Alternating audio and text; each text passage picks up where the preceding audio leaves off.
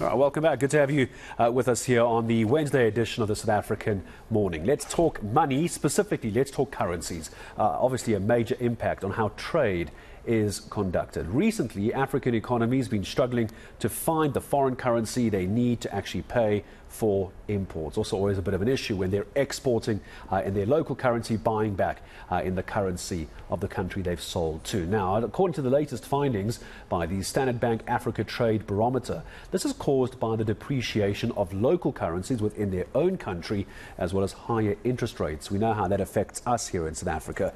The barometer focusing and concentrating on 10 countries. Among them, let me give you some of the names: South Africa, Angola, Ghana, Kenya, Mozambique, Namibia, and the powerhouse Nigeria. Let's find out just why this is so important and what do they actually do with this data.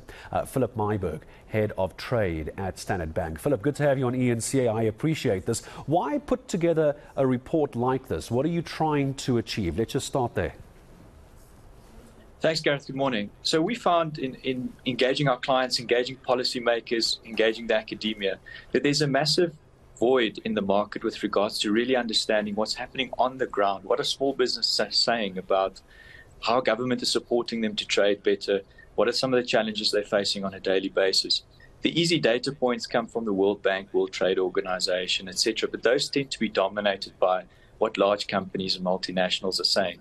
So there was a void that we felt with our footprint that we have, with the resources that we have, that we could fill. And it's been very well received. This is our third issue so far, and we're hoping that it influences policy and encourages different approaches to increase trade on the continent. Yeah, and because there's been some talk, Philip, as well, about moving away from the US dollar. The de-dollarization, I think, is how it was being phrased, which a lot of African countries have to deal in when it comes to international trade. So what would be ideal, do you think, as head of trade? Is it looking at the local currency or a currency for Africa? What would that even look like?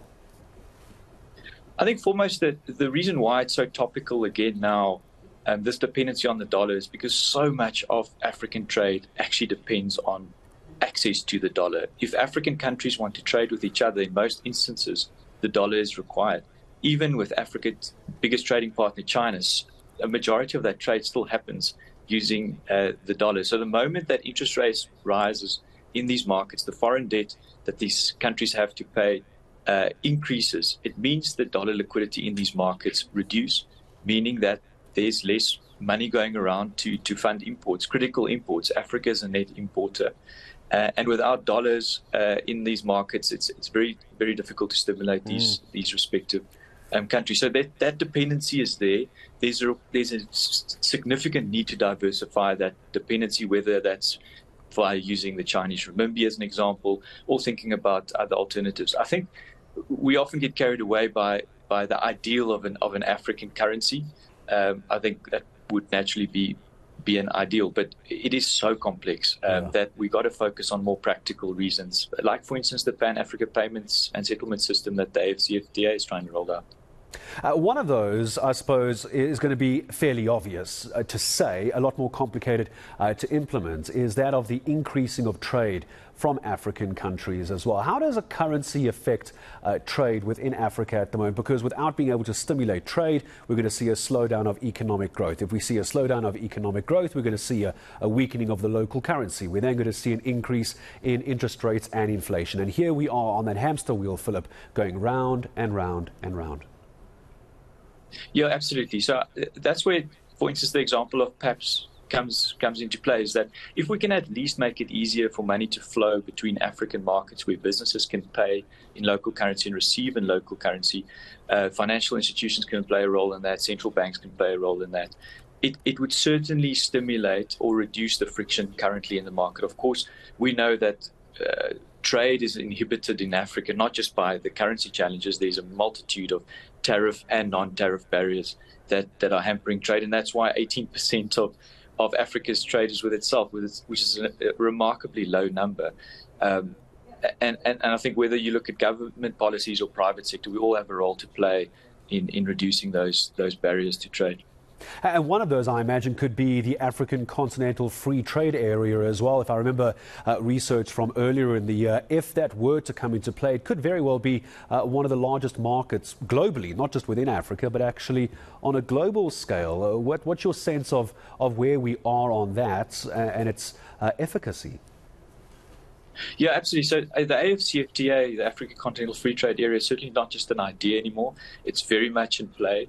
The majority of countries have ratified it, and slowly but surely you can start seeing the progress being made. Of course, the intention of the AFCFTA is to alleviate tariff barriers as well as non-tariff barriers. Of course, the tariff barriers speak for themselves. The non-tariff barriers, as the Trade Barometer again has showed us in this third edition, is absolutely massive. Whether you talk about the big one, which is infrastructure, within infrastructure, the power issues that we have on the continent, the challenges with our ports, the railway networks, the road networks, these are all things that via the AFCFTA trying to stimulate the right engagements between governments, between private sectors to support this infrastructure, which is much needed to stimulate better trade within the continent. And I suppose there's this knock-on effect again, isn't it? That if there's less investment, there's less stimulus within the economy as well. What we end up with, and it's a sad state of affairs for most African countries, and I don't mean to stereotype, but the numbers back this,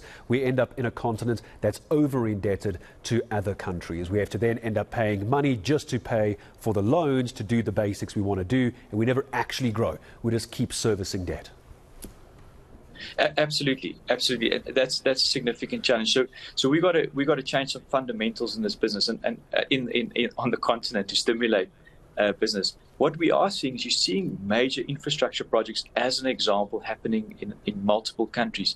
If you just look at port infrastructure, there's been multiples more infrastructure investment into ports capability the last 15 years than the previous 15 years. But it's simply not enough. Whether you look at the big rail projects, using the SGR as an example in East Africa, or the big road projects happening in Mozambique and Zambia. These are fantastic projects and they're making a major impact, but it's just not enough considering the backlog of infrastructure challenges that we have. We've got urbanization happening at a rapid rate. We've got a growing population in many of these countries. So we just cannot at this point in time keep up with that growth with the infrastructure projects in hand. And then we get into this unfortunate spiral that you're talking about. What is our African solution in a case like this? Because, yes, when we talk the dollar, we're talking first world country. When we talk about the Chinese currency, obviously one of the most developed economies in the world, it's an unfair barometer, if I can steal that turn of phrase, to compare us, South Africa, and Africa arguably to those countries because of historical reasons. We can save that conversation for another day. But what's an African solution for an African problem? Intertrade, for example. You're absolutely right. We often do comparisons to the EU, which is unfair. If you think the EU in itself took over 40 years to get into place, which many people forget. It's less countries, they were more developed at the time, and one could argue certainly less complex than what we have on the African continent.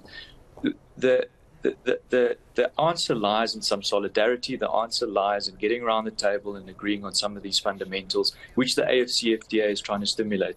How do we agree on dispute resolution between countries of trade, between countries, if there's a dispute in place? How do we create certainty around investment and making sure that those protocols in place? We have to stimulate an environment that creates certainty for foreign investors and for investors within Africa to invest in other markets. But unfortunately, when you come to these engagements around the table, there's still very much each country thinking about their own politics come into play. Power struggles come into play, which is deeply unfortunate. But we have to look at the bigger picture here. There's a massive opportunity to stimulate these respective economies by coming around the table as an African continent. And as I say goodbye to you, Philip, I obviously understand you work for a financing group, but I'm curious, how does trade finance work on the African continent? If you look at yourself at Standard Bank, but also if you take a look at providing everything beyond hard infrastructure, there's a lot of legislation, there's a lot of red tape. How does a bank, how does the trade financing get made easier? Without that, everything we've discussed simply won't happen. Yeah, absolutely. The financial institutions have a key role to play in all of this. There's probably three obvious components to it. The one is trade finance. The second one is making payments more frictionless across the continent. And the third one is we have a significant role to play in funding the infrastructure investment that's required.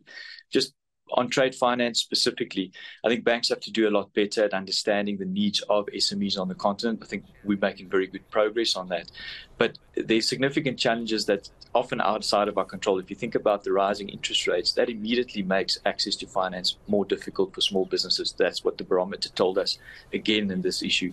If you look at Mozambique as an example, the Reserve Bank there more than doubled the capital reserve requirements in those markets. So immediately banks have to hold more capital to adhere to central bank regulations, which means there's less capital in the market. So the banks at some stages are fighting with one hand behind their back in instances like this. But I can surely tell you there's an intent to fix it, because it's a massive opportunity for the banks, of course. Yeah, it's a massive stumbling block, but it is, as you say, Philip, a very good and big opportunity as well. My thanks to you. Hopefully we'll talk again. Philip Myburg, head